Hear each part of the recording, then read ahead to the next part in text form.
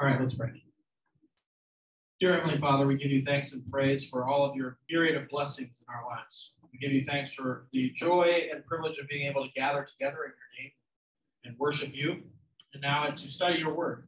So we ask your blessing upon our study today, our conversation, that it may enliven our faith, enrich our relationships with one another, and empower us by your Holy Spirit to go out and do the tasks which you have called us to do. In your name we pray. Amen. All right. So we talked about how Job, the book of Job is not really about just the idea of suffering, but what that means in the context of our relationship with God, that suffering isn't necessarily a consequence of sin. It's not a direct consequence of sin in your life, so it isn't like, oh, you did this wrong thing and now God is punishing you and that's why that happened, right? We learned that that's what some of Job's friends think is what happened and why he lost all his stuff. They're saying, well, God is just, so surely you must have done something wrong, right? So we're kind of in the middle of that conversation between Job and his friends, okay? And in chapter 21 and 22, we have Job speaking in 21, and then again in 22, Eliphaz speaks to him. And we'll just go with our first question here. For those of you who read, does Eliphaz make some good points in chapter 22, or is he completely off base from what you remember?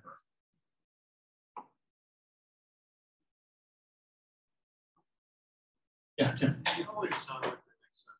They always sound like they make a little bit of sense, right? Yeah, and they're not totally wrong, right? So one of the things that Eliphaz calls Job to do is to repent, right? And we talked about how at the beginning of the book, when it says Job is blameless, it doesn't mean that he's sinless. It means he's a man of integrity. It means that he's a faithful worshiper of God, right? Are we faithful worshipers of God? Yeah, we are, right? But are we sinless? Yes. Not at all, right? We wish we are, but we're not. And so that's kind of the category of Job here. Job is blameless in the eyes of God. He's a faithful follower of God. And so would it be appropriate for his friend to say, repent? Yeah. Sure. Job has some things he should repent of, right? We all do, right?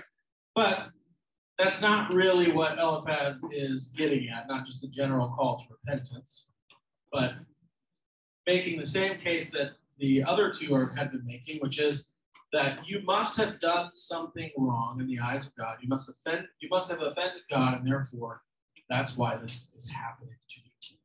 So that's where he gets it wrong. Now raise your hand if you need a handout. Dave's got some copies. Raise your hand if you need. So he gets it wrong by saying that what's happening to you is because of your sin, right? And one of the reasons that Job rejects that is because who does Job say is in control of the whole thing? God, right? And so the situation is not dictated by my sin, right? God is the one that's in control of what's going on, right?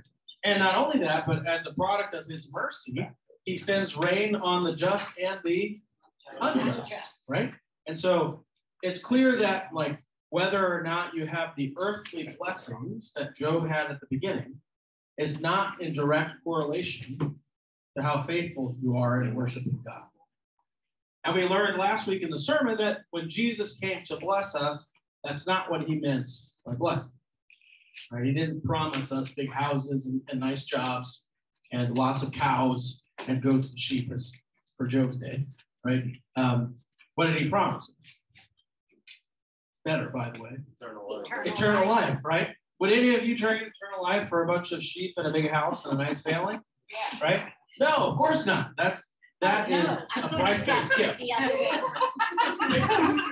I knew what she meant. She wants some sheep.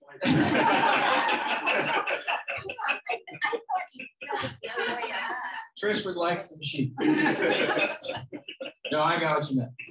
But yeah, so this is what Job's response is again to Eliphaz, is that God is in control here.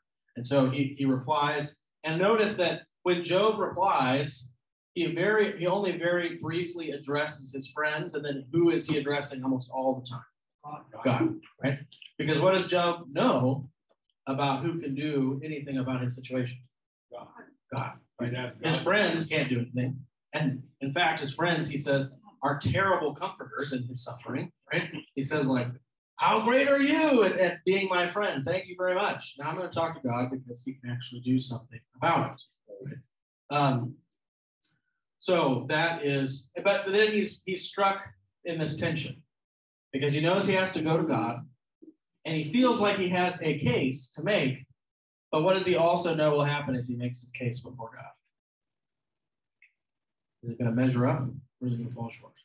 He realizes that God has to be his advocate for God and that he can't be the advocate. And it's this tightrope walk of, I'm not trying to be my own advocate. I need you to be. Right. And we learned last week that at the beginning, he started saying, there is no mediator. There is no advocate for me before God. And then in chapter 19, it switches to, I know that my Redeemer lives. And then he basically enlists God to advocate against God on behalf of himself. Right?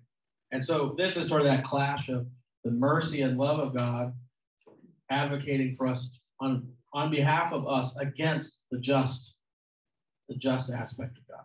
Because we're not in a good spot if that's the only thing we've got going for us, right?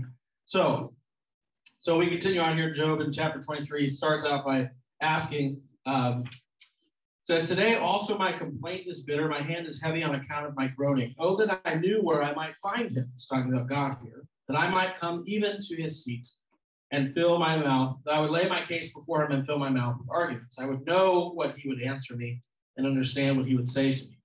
Anybody relate to that? Like, if only I could talk directly to God and he could tell me how he really feels. How much easier would that make, especially when we're suffering? Why does this happen? I just want an answer, right? Would he contend with me in the greatness of his power? No, he would pay attention to me. Right? So what does Job know about God? Not only is he in control of everything, but he listens, right? He's not going to discount Job's complaints, his worries and concerns as irrelevant or as insignificant. Right? Because he cares. Because he cares. Exactly. There an upright man could argue with him, and I would be acquitted forever by my judge. Behold, I go forward, but he is not here, and backward, but I do not perceive him. On the left hand, when he is working, I do not behold him. He turns to the right hand, but I do not see him. But he knows the way that I take. When he has tried me, I shall come out as gold. My foot has held fast to his steps. So we could understand that in Job is saying, like, I have a case. My case will ring me true, right? If this gets carried out in the court, I'm going to get acquitted. I'm going to be not guilty, right? But that's in the context of his admonition of, I know my Redeemer lives, right? Because he's talked about how he can't be the one making the case because it'll inevitably fall short, right? So Job continues for a while, and then we get Bildad again. Bildad's fun. He's usually just very blunt. He's probably, I would say, he seems to be the youngest and least wise of his friends. His friends. So then Bildad, chapter 25, the Shuhite, answers and says, dominion and fear are with God. He makes peace in his high heaven. Is there any number to his armies? Upon whom does his light not rise? How then can man be in the right before God? How can he who is born of a woman be pure? Behold, even the moon is not bright, and stars are not pure in his eyes. How much less man who is a maggot, and the son of man who is a worm? Okay, so does that sound like it sort of makes sense? I don't know, a little lower than angels doesn't really put us at maggot. Okay, so he has a slightly deflated view of humanity. He disagrees with God there a little bit. But like the statement, how then can man be in the right before God? That sort of makes sense. And we would say we would agree with that.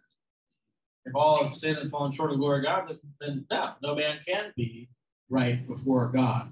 But then again, here he gets it wrong again in the same way. It's almost like it always comes back to the same point, which is that he then basically is using that knowledge as the reason for Job's suffering.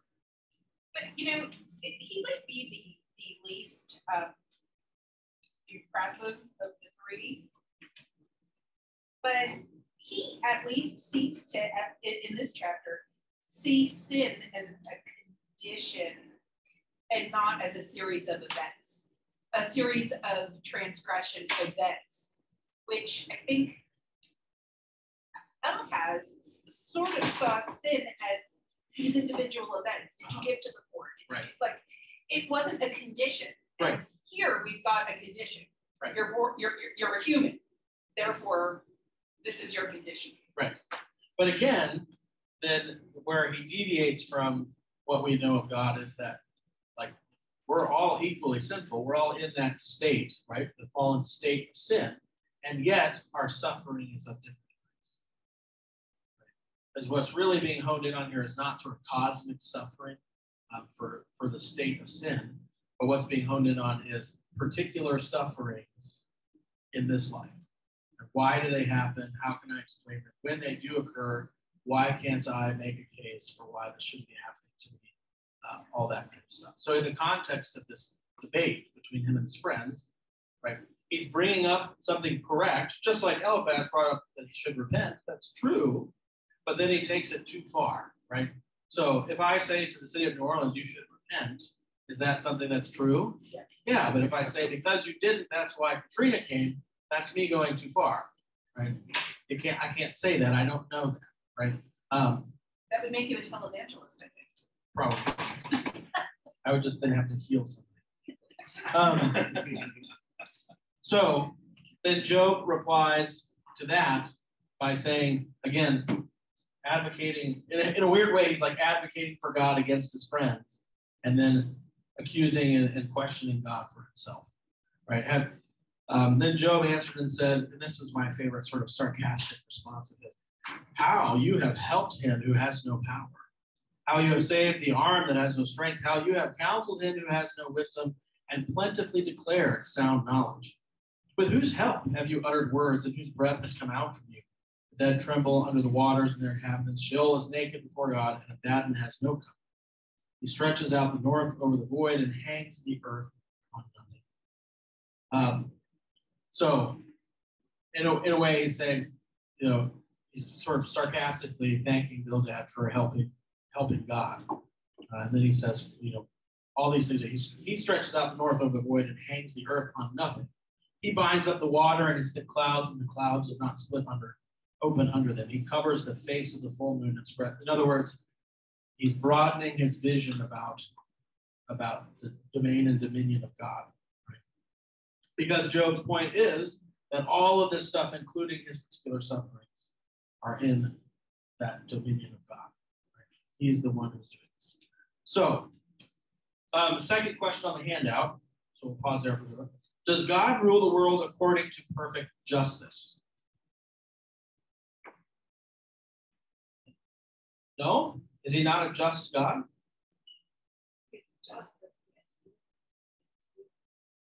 Okay. So he is also compassionate, right? So if God ruled the world according to perfect justice, we have it's a commonly used name. Most people throw the word out without really thinking about what it means. And even in Christian circles, people use it. There's a common name referred to that sort of, you get what you deserve according to justice rule. Do you know what it is? Starts with a K. Karma, right? Karma is the teaching that you reap what you sow, right? You get what you deserve. And if you do something bad, what's going to happen to you? Something bad, right? You're going to get your just deserts, right? Does God rule the world in that way? Thank goodness. No. Because what would happen to us? Eternal punishment. Eternal punishment. My question to that is that actually perfect justice? That description you just made of karma, would that actually be considered perfect justice? According to the law. Whose law? God's. Any law. That's the basis for any sort of legal system. Is if you do good things, you'll be rewarded, and if you do bad things, you'll be punished. Right? Which is a perfectly viable system, by the way, except when everyone involved in that system is what? Guilty. Right? Because then what is the law? What is the only thing the law does? Well, where I'm going with that is the danger is that is that somebody could then say, well, then God isn't perfectly just. And what would you say to that? So that was sort of answering the question before, right? That like the reason that God does not govern according to justice is because of his mercy. So the next question is, does that mean God is not perfectly just? No. Because his justice, okay. Well, his justice is meted out in totality in one event. Jesus' death, right? So all of the legal owing and condemnation of the law is fulfilled in a perfectly just way, which is why Christ had to really become a man and really die.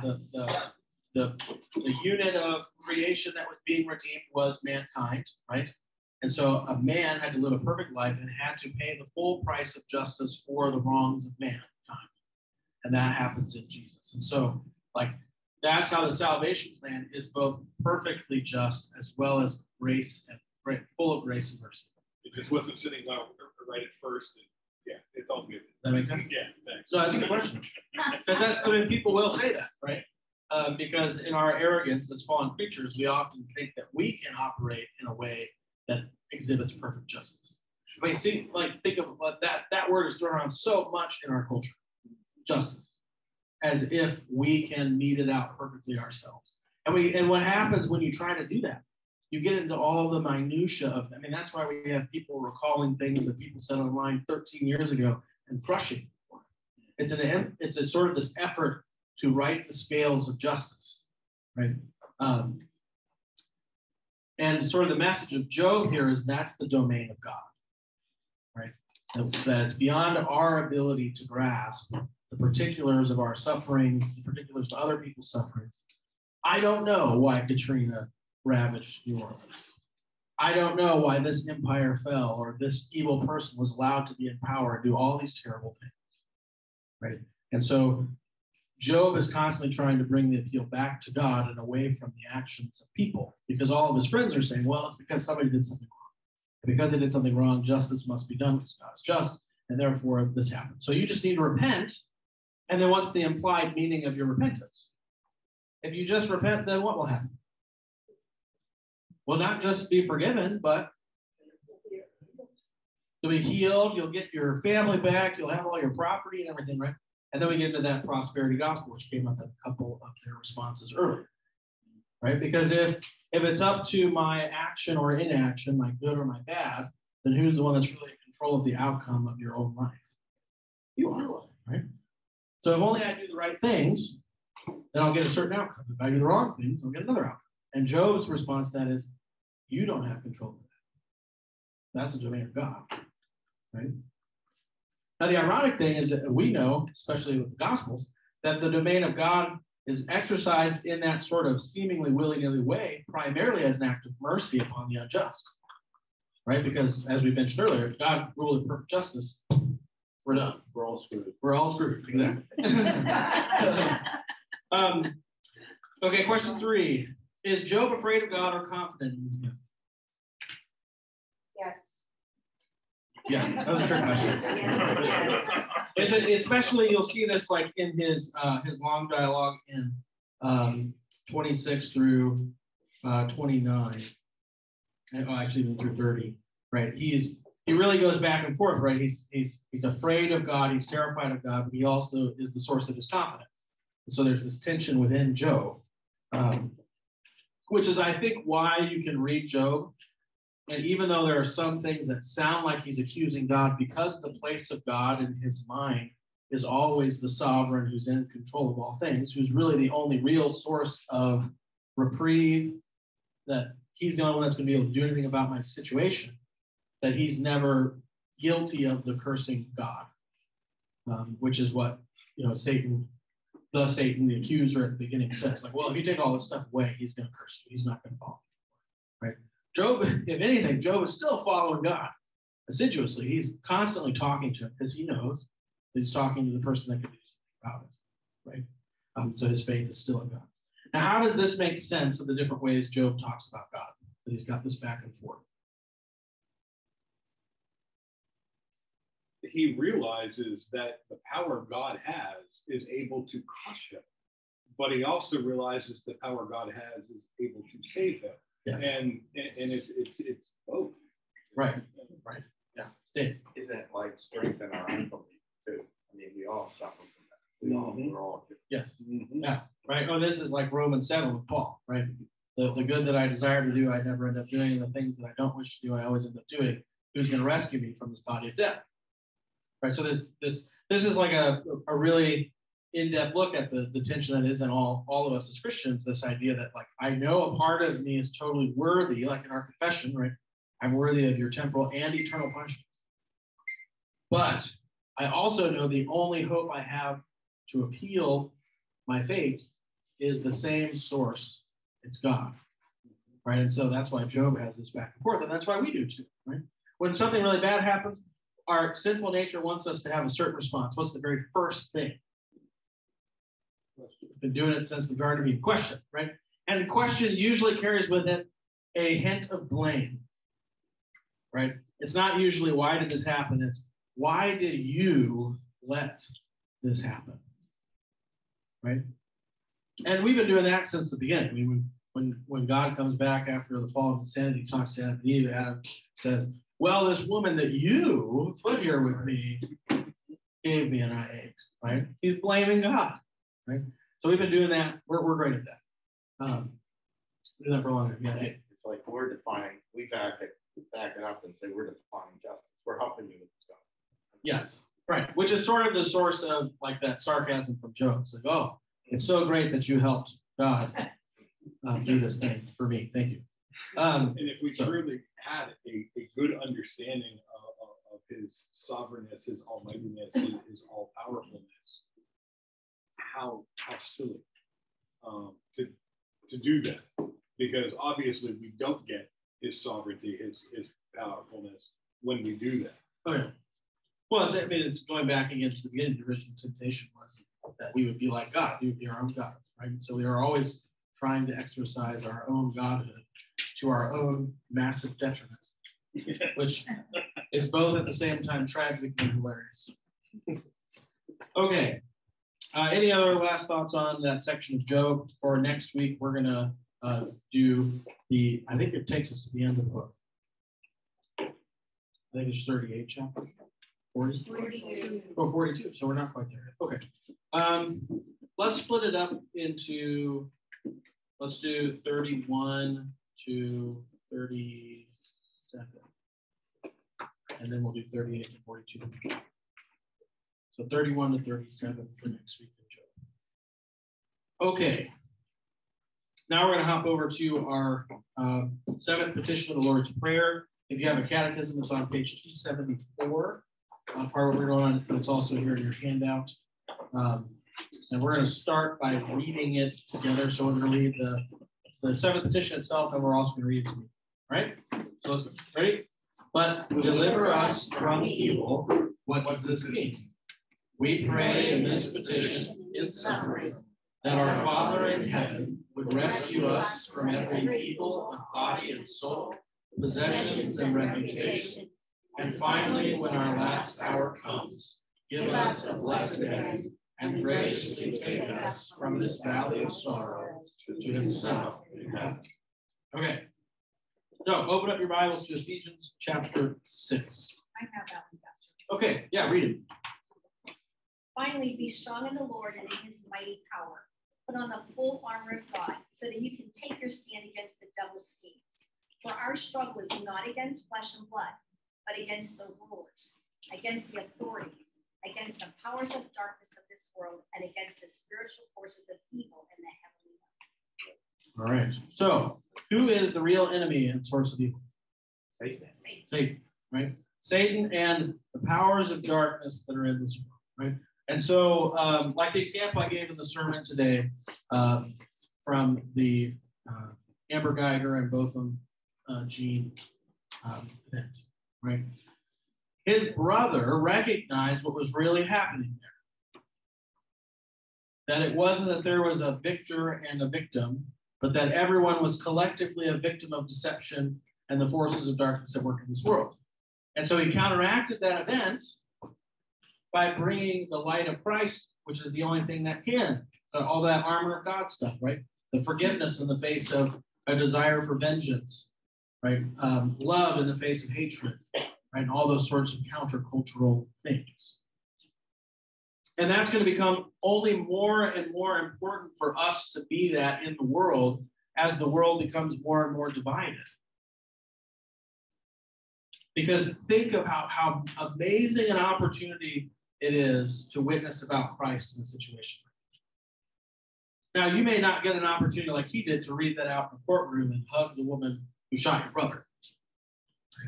And I hope you don't, because there's a lot of horrible things about that situation as well. But horrible things, as you learn in Job, happen in the world because we're in a sinful and fallen world. And so we're called to bring a piece of that new world in Christ to bear in those situations. And it's going to be weird looking to most people, and it's powerful in its own way, but it's often rejected. It's far less satisfying to the old sinful self. Because change is difficult and uncomfortable. Yes, Right. It is. Especially interchange, right? Where that's what God is really calling to us in Jesus, is to turn away from that old self to this new self. And that's why Luther describes it in the baptism section, which we'll get to eventually, as a daily dying to self. The baptism represents this daily, and really not represents, is a daily drowning of that old self and a rising of the new self in Christ. Because we can't let that old self win. Because then Christ, that's what the devil wants, because then in those moments, stuff like that doesn't happen and Christ is lost. And all people see are the division and the hatred, right? So that we understand now, having been called by Christ and having been redeemed by Christ and having been given the eyes of faith, that the real enemy is not your flesh and blood adversary. That also gives you helpful context for why Jesus commands you to love your enemies. Because often your enemies are what? They're deceived. They themselves are victims. Under spiritual attack. Exactly. And so what we're called to do is place their spiritual well-being above our own sense of dignity and self-righteous justification, etc. And that is really hard. And the only way we can do that is through Christ. Okay, next one, Psalm 50, verse 15. Somebody want to get that one for us? I can pick some. All right.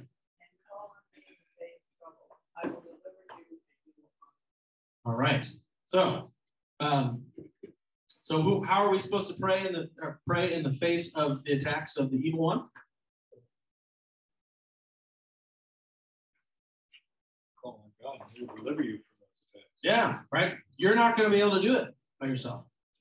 You got to call on God, and He will deliver you. Going back to Ephesians 6, I always found it interesting that all of the armor that's listed except for one piece was defensive. Yeah. And the only offensive thing to only use against spiritual, not against our brothers and sisters in Christ, was the sword of truth of the word. Yep. And when you look at Jesus being tempted after his 40 days of fasting, he only used the word to go against Satan. Right. Yeah, I'm trying to come up with different images to illustrate that in my own mind. And one that I came up with is that your opponent, your flesh and blood opponent, is like hovering behind them is the spiritual forces of darkness or Satan himself. And in order to get close enough to deal with Satan, you have to allow them to hit you. And so God gives you the ability to endure those blows in Jesus. Because so much of the spiritual warfare that Christians are called to is one of endurance. It's not one of victory in this life. It's not one of assault or attack, but enduring. And as Pete pointed out, the only weapon given is not a weapon that it's this. Right? It's not a weapon that's for flesh and blood fights. Like, I mean, this is a big book. You can probably hit somebody with a book, but it doesn't, like, if they've got a sword, you're going to lose. Right? So that is an important emphasis when we're talking about spiritual warfare, is that our primary job is actually to take blows, right? Take blows for the sake of mercy to get at the real enemy here. All right, then we got Psalm 91, verses 14 and 15. I got that here, I can read it. Because he holds fast to me in love, I will deliver him. I will protect him because he knows my name. When he calls to me, I will answer him. I will be with him in trouble. I will rescue him and honor him. Right, and this is a psalm talking about God being my refuge and my fortress. Right? So God is teaching us that to not rely on ourselves in those moments, but to rely on him, to pray to him, to call out his name. Right? And what does he promise to do? Take care of it. Yeah. All Deliver. Yeah, so I read a really powerful article after, I don't remember how long ago this was, but I think it was like 2017 when there was that shooting at the church in Texas. And there was just a for some reason it stuck in my mind, there's such a vitriolic outpouring of despising prayer. Like, oh, what good are your thoughts and prayers? Oh, thanks for your thoughts and prayers. Didn't do them any good while that guy was shooting them when they were in church. And I read a really well-written article that that God was delivering on his promise even to those who were shot and killed. Because the promise that he gave them was deliverance from the woes and evils of this life, the woes and evils of sin. So where are those people now?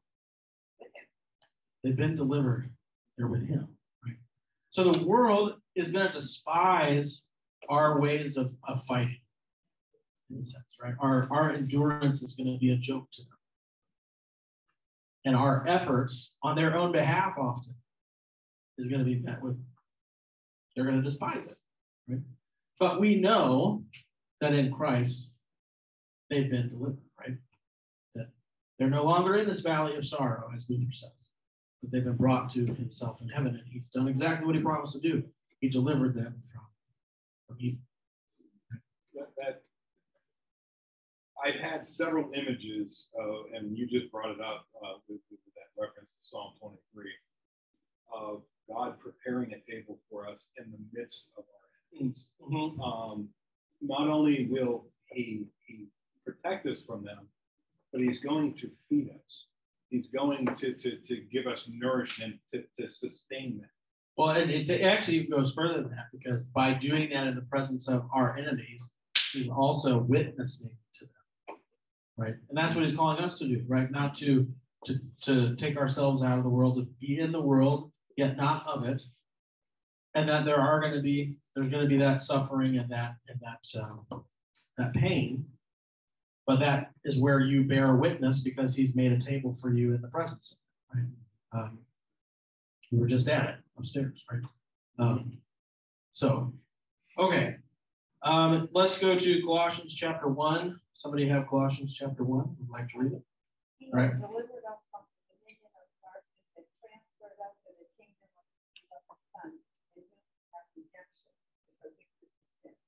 Awesome. Now notice what tense that was in. It didn't say he will deliver us. It says he has delivered us. Right? So how does God answer your prayer of deliverance? What's the answer to your prayer of deliverance? Already done it. It's already done, right? It's the Sunday school answer. Jesus. Right? And that's what is brought. It's not some new answer that's brought to you in the midst of your current suffering. It's a reminder of the answer, the only answer, right? That's why when you confess your sins, we don't give you some new word. We don't give you some new response from God. We give you the same one each week, which is the forgiveness of your sins, right? That deliverance made complete in Jesus. So God answers your prayer in perpetuity, but even in the midst of those moments when you call out to him with Christ, you're delivered. You have been transferred from this place of darkness to this place of light. You're now a new creation. Right? We were talking in Job about sin. Being sinful is a state of being. It's not just the individual acts that come as a result of that. So is your salvation in Christ. Right? That's what happened in baptism. Is you were the old creature, the old you was drowned, and the new you was born. That's why we say that you become a child of God. Right? You're a new creation. You're made into a new thing. What kind of being is Satan? So liar. He is a liar. He's the father of those things. Yeah. If you open up your catechism, there is, I think it's on page, 276. What kind of being is Satan? So he's God's enemy, the evil one, who was originally a holy angel. But he led a rebellion against God and remains opposed to God and all that is good. So the way that I think of Satan, the image that comes to my mind, because I'm a huge nerd and I love Lord of the Rings, is when Gandalf is on the bridge of Khazad-dûm and the Balrog, the big beast of fire and shadow, is falling down, and he whips his fiery whip and gets the ankle of Gandalf and pulls him off of it. That is what Satan is trying to do to us. He is done. He's lost. He's just trying to drag us down with him. Right? Often you get these depictions of good and evil and heaven and hell is like, hell is the domain of Satan and heaven is the domain of God. That is not true. Heaven is the prison that Satan has been delivered to by the authority and power of God. He can't contend with God. He's lost, right? Jesus has put the final nail in the coffin, so to speak. And so all he's trying to do now is wrap his whip of fire around your ankle and drag you down with it. And the only way he can do that is if he can separate you from Jesus. Because if he can't do that, then he's done. There's no way he can pull you off that bridge because Christ is there. So he is a holy angel and a being of under God who was against God and led a rebellion against him and lost. And he's lost eternally. Right? And so it isn't like he has some grand design or plan. It's just sort of petty animosity. And C.S. Lewis has some really cool images of when he talks about Satan and the devil and those sorts of beings that there's often this depiction of like a dashing, debonair sort of character with the devil, that he's refined and he's everything you want to be in the world. And C.S. Lewis contends that the only time he would appear that way is when he's using those things as a means of deception. But his true nature is far pettier and worse than that. There's a book called Paralandra, and if you haven't read it, you should. And it does kind of by C.S. Lewis, and he has this dynamic where the devil character is trying to deceive an Eve-like character, but God has sent the main character, who's sort of like his champion, to contend against this. He calls it the unman. And when the unman is in the presence of the Eve character, he's kind and dashing, and he speaks well, and he makes articulate arguments. But as soon as she leaves, because she's the object of his deception, she doesn't know who he is. The other guy does. As soon as she leaves, he becomes petty. So he's described as like your little brother who's making weird faces in the window and just like constantly making annoying things just to get at you, just to drive you crazy. So he's not this great cosmic force. He's an angel who rebelled against God and got defeated. Now he wants to take you with him. Why does Satan concern himself with us? Top of page 277. In arrogance, rage, and spite, Satan sought to claim God's good creation as his own kingdom. His goal is to deceive and destroy the human race. To that end, he seduced Adam and Eve along with all their descendants into captivity and made them his allies, subject to eternal condemnation and hell. And there's a few scripture references there. John chapter 8, verse 44. You are your father, the devil, and your will is to do your father's desires. He was a murderer from the beginning and does not stand in the truth, because there is no truth in him. He's a liar. When he lies, he speaks out of his own character, for he is a liar and the father of lies. And then Ephesians 2, and you were dead in the trespasses and sins in which you once walked, following the course of this world, following the prince of the power of the air and the spirit that is now at work in the sons of disobedience. Right? That's what you were called out of in Christ. That's what you're no longer under the influence of. You're no longer under the condemnation that's going to be brought against that. Because in Jesus, he bore that condemnation, defeated it, overcame it. And that's why our hope is in resurrection. Right? Okay. What book of the Bible did it describe Satan's fall? Isaiah. and there may also be some in Ezekiel. So if you have your catechism on page 276, there's a reference to it there, Isaiah 14. How you are fallen from heaven, O day star, son of dawn, how you are cut to the ground, you who laid the nations low. You said in your heart, I will ascend to heaven above the stars of God. I will set my throne on high. I will sit on the mount of assembly in the far reaches of the north. I will ascend above the heights of the clouds. I will make myself like the Most High, but you are brought down to Sheol, to the far reaches of the north. We don't know a ton about the specifics of that, but we do know that he was once an angel in the heavenly court who, for whatever reason, wanted to usurp God's authority. And that was, I don't know why he thought that was a good idea. Sort of comes with the territory of being God, is can't lose. But anyways, there may be some in Ezekiel. There's also in Revelation. In Revelation, they just use different imagery. So Revelation, he's no longer referred to as an angel, he's referred to as a great dragon. He's thrown down from heaven. And they talk about not only him, but also the angels that align themselves with him. And so when we talk about like unclean spirits in the scripture, or demonic spirits, that's what we're talking about. So there were other angels with him. Yes. Okay. Yeah. So Revelation 12. Yeah, that's where they came from. So he says in Revelation 12, and the great dragon was thrown down, that ancient serpent who is called the devil and Satan, the deceiver of the whole world. He was thrown down in the earth, and his angels were thrown down. Because he is persuasive and he is powerful. Like we can't handle him on our own, right?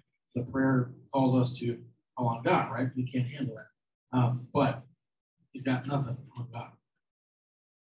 We look at how Job was tempted by Satan. Well, how that happened. That's kind of like all of us. Yeah, in a way. So, like faith in Christ is, you could say, is it's sort of a similar thing to Job in that, you're constantly being put to the test, right? I bet you if his friend dies from cancer at the age of 18, he's going to curse God and turn away. Right? I bet if this person loses their spouse unexpectedly or has to deal with a debilitating disease for the rest of their life, they're going to curse God and fall away. Right? And that's part of the reason Job is included in the book of wisdom, is in the wisdom books, is it's trying to get us to see that God is in control of all those things. They're not a result of like individual iniquity. And by doing good, you don't avoid those things. So it takes off responsibility for the tragedy of sin and what it causes in the world from you. But it also points you to the fact that like the reason that happens that way is because of the mercy of God. Whenever I get stupid, I ask why we were God's perfect creation. Why would we allow things to come to you? Right. You obviously try to screw things up there. That's not a stupid question. That's a good question. And it's such a good question that nobody's had an answer for it. That's because Adam and Eve, right? Well, it is Adam and Eve, but so we don't. They messed it up for all of us, right? So he's going back a little further and asking why, like, if God is almighty, why did he allow Satan to even come into creation and create that situation in the first place? But it's the problem of evil. Yeah. Right. And our desire to alleviate that leads us to actually sound a lot like Job's friends, right? That, well, it was an act of some person's will and we just all happen to get screwed over by it. Or, well, it's just the way God had to do things that way in order to. And the real answer from our perspective is, I have no idea. I trust that God has a reason for why he did that, and that his reason is in my best interest, because all the other places that he's made himself known to me, he seems to have gone to great lengths to redeem my soul. So why would he then do something else? And that, I think, is eventually the answer that Job gets, right? Job is questioning the cosmic justice of God, and then God basically comes back with, "You're way outside your depth, man. You don't really know what's going on how here." this plays out. Yeah. Yeah. And that's really the tension of Job and the tension of our lives in a lot of ways, is that resisting the temptation to in some form act as God and be in control of things by trying to make sense of them when it's far beyond our ability to do so.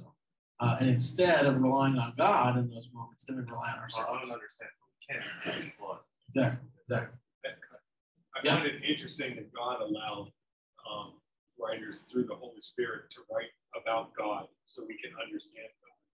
And we got this tome of books that we're still trying to wrap our head around. And it's only a glimmer into what God's mind is. Right. And so to ask why God did what he did the way he did it is.